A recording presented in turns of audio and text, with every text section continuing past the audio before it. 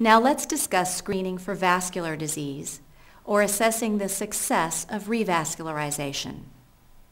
Patients with critical limb ischemia will almost always have a TCPO2 less than 30 millimeters of mercury and often less than 20 millimeters of mercury.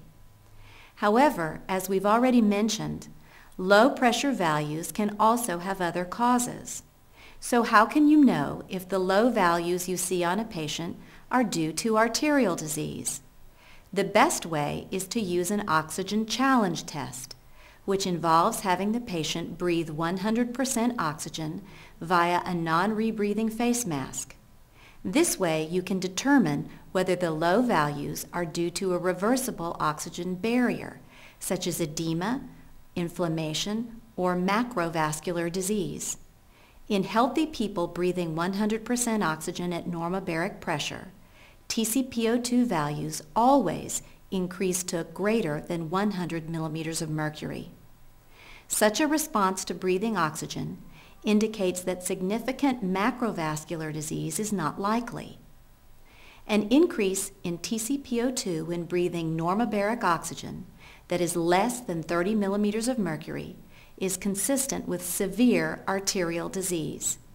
These patients should undergo further vascular assessment if it has not already been performed.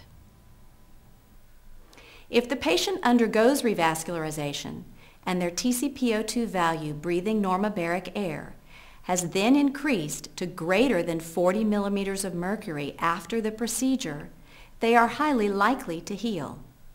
This is true whether the revascularization was done by surgery or endovascular methods.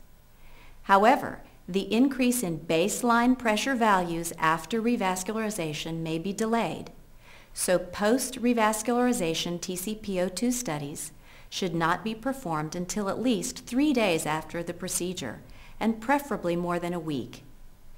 The reason is that TCPO2 values can continue to increase for as long as 28 days after revascularization.